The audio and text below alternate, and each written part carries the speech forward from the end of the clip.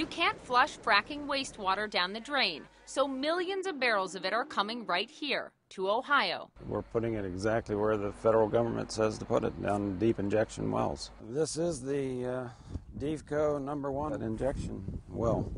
Don Krieger manages one of nearly 180 disposal or injection wells in Ohio. They are used to hold the waste from oil and gas drilling, where fracking is often used to break apart shale. The so-called brine is injected thousands of feet into the earth at intense pressures. How much have you seen business increase? About 50% probably. In what? In the last year and a half.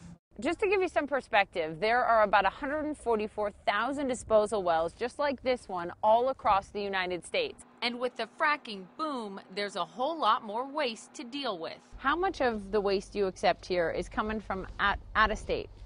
I'd say about 1/3 of it is out of state. It's coming from places like Pennsylvania, where there are not nearly enough wells to hold the waste. Last year, more than 5 million barrels of fracking waste came into Ohio from out of state. Why is it good for the west side of Youngstown to inject all that filth and all that garbage like a septic tank, and that's okay? This is all actually new, fresh cracks. Fueling that anger, a series of 11 earthquakes in Youngstown since March, which scientists have linked to a local disposal well. Why become the dumping ground of the entire United States? The dumping ground. You betcha. It is a dumping ground.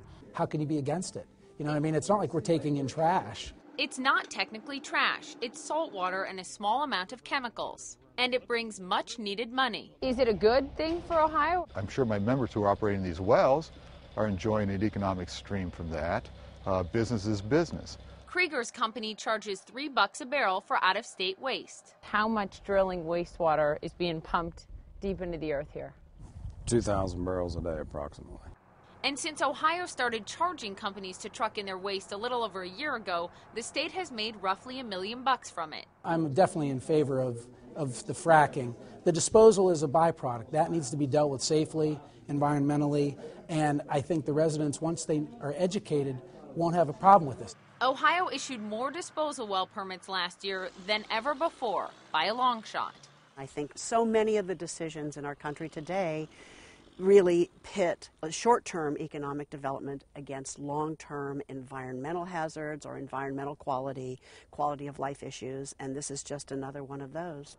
But the industry and the state insist this is the safest way to bury the waste, and that will keep these trucks rolling in and out of the Buckeye State.